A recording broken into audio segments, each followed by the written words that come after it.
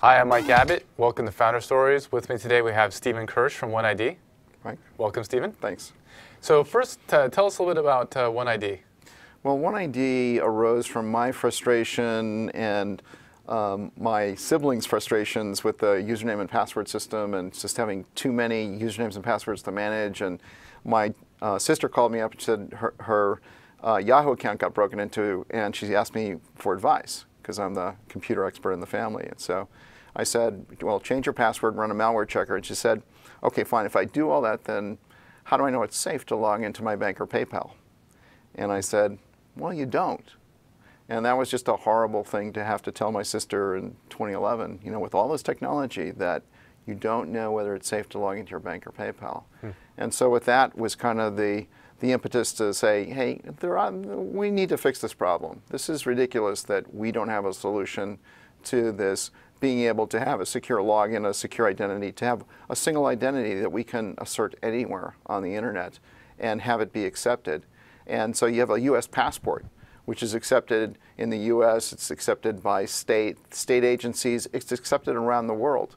And yet we don't have the analogous type of identity where you can have a single identity and present that to any website and have them accept that as your identity. And so that's why we started OneID, to provide that sort of single identity that you can use anywhere, one password to remember, and we use public key cryptography in order to keep it secure. And we've done all sorts of clever things so that even if your device is stolen or whatever, that your identity can't be compromised. Even if someone broke into our servers and changed all our code, they still can't compromise your identity. And that's a big, big shift from where we are before, where we can actually create an identity that is a third-party identity service that is actually more trustable than the native identity of a bank or any website. Well, one of the things that's so remarkable to me about your background is OneID is your 6th startup. You've had big successes, big companies like Infoseek.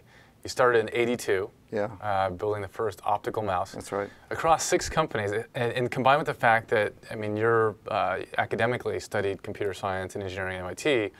Tell us a little bit about you as a CEO through those 6 companies, and perhaps you weren't the CEO at each one, but just share with us a little bit like how you changed as a leader across those companies and embody that today at OneID. Well, you have to try to hopefully learn a little bit along the way. But one of the things I found is you make very similar mistakes from company to company, and you think you'd learn from your mistakes, but you know, people have different skills, and they have particular ways about going about things, and those tend not to change very much. People are very hard to change. And so the big learning is, hey, what are you really good at, and what are your strengths? And then try to surround yourself with people who have complementary skills, because you're not going to be able to do something that you weren't good at before necessarily. It's probably not going to happen, especially at our age. And if you're more than 12 years old, I think you're pretty much wired. And behavioral change is really, really hard. So focus on what you really like to do well. And one of the other thing I learned is that being the chief technology guy and being the CEO at the same time, that's really, really hard. Kind of pick one that you're going to do, and don't try and do them both, because trying to do both is very, very difficult. And try to surround yourself with people that will keep you from making the same mistakes. So for example, I tended to underhire people. When I first started, I said, hey, I can work with anyone, and then we can train them and get them up to speed and so forth. Hiring, I think, is the number one most important thing. The number one biggest thing that you can do as a CEO that's going to determine your fate as a company. And you look at companies like Google, and you look at Tesla, for example. I mean, like, Tesla's really remarkable, right? You go from car company that now has a 99 out of 100 score at Consumer Reports. And the reason they did that, and the thing that most impressed me about Tesla, was that they hired just brilliant people who were really experts in their area, and they spent a lot of time on the recruiting and the hiring, and they don't hire people unless they can show a special skill. How are you different? How are you, 1 out of 100?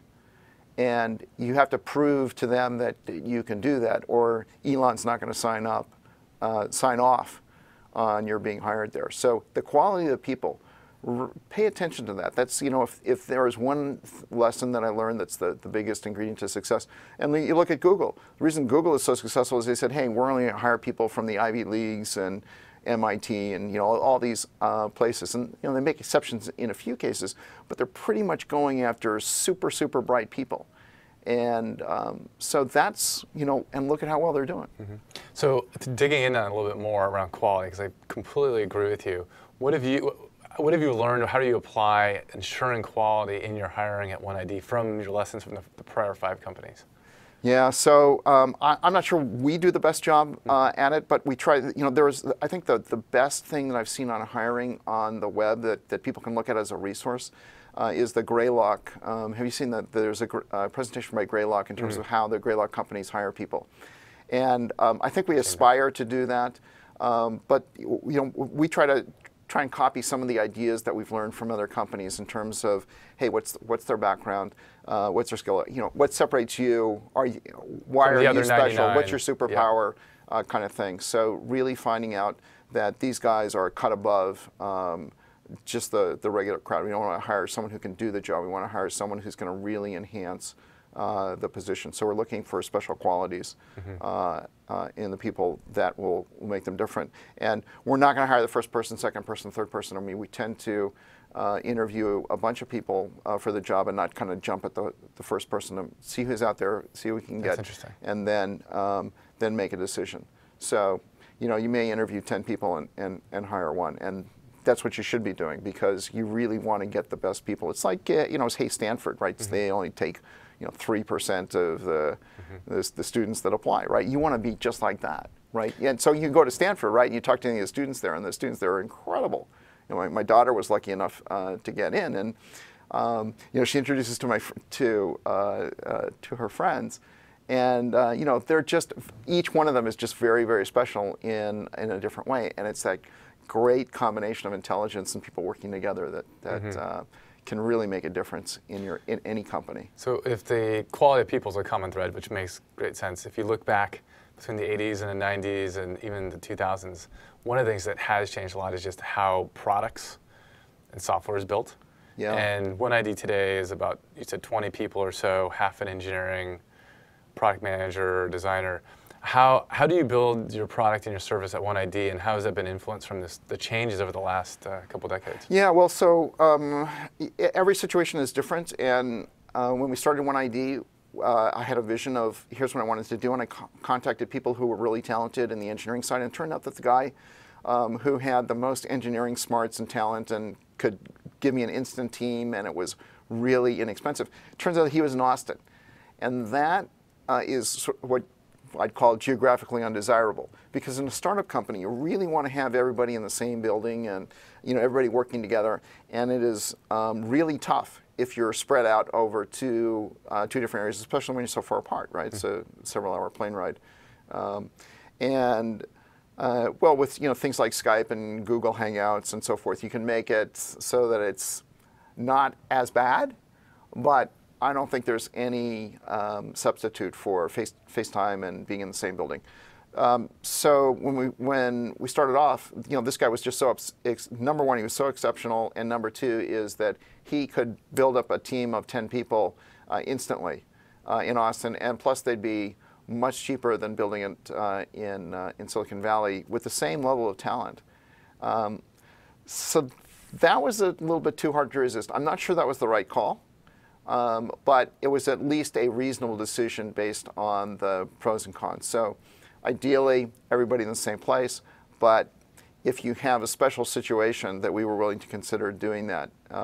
And it's actually worked out pretty well, because then these guys can be totally focused, right? And you know, we're arguing about, well, you know, should the strategy be this and this, and nobody's being defocused. So in a sense, it's good to decouple them, because then they can stay focused on. And that's an interesting segue to culture.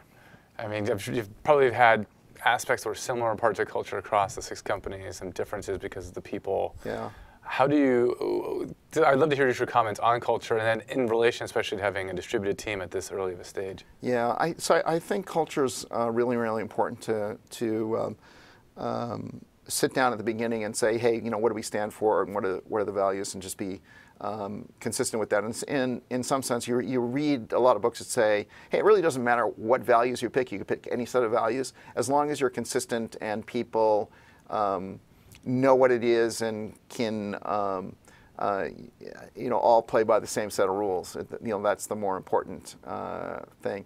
And I read the story of Zappos, and played golf recently with David Vick, who was the culture guru at Zappos. So it was really interesting in talking to him, because he's kind of like Zappos, the extreme case of culture in the extreme. And in my case, of the companies that we've had various emphasis on culture in the various companies, and you could say, hey, startup company, you got to focus on the product, and what are you doing? This culture stuff, this is softy feely stuff. But it turns out that it's pretty important, more important than people think. Do you assert there's a high correlation between great culture, great success? Because great culture attracts great people. Mm-hmm. Right, yep, and what you want to do is have people come to work, and it's like family. They want to be there, mm-hmm. and they have the freedom to make mistakes, and they have the freedom to try to wow the customer. That sort of ideally, thing. Work isn't work. Right. I think yeah, really that's right. gets down to that's it. Right. And what's funny is that Zappos has this very unique culture, and people come to Zappos and they look at the just to see the culture. Is this for mm-hmm. real? Mm-hmm. Right? Is there really a throne here that you can sit on? And when Amazon was purchasing was Zappos, one of the guys came and he sat on the throne, and so he kind of wondered, well, is Zappos successful because of their culture or in spite of their culture? And so people on the outside actually ask that question. But if you ask people on the inside, it's a pretty clear, absolutely, the culture is a big part of our success. So that's really interesting. It's an interesting insight. Well, Steve, thank you so much for coming on the Founder Stories. And thank you for watching, and we'll talk to you next time.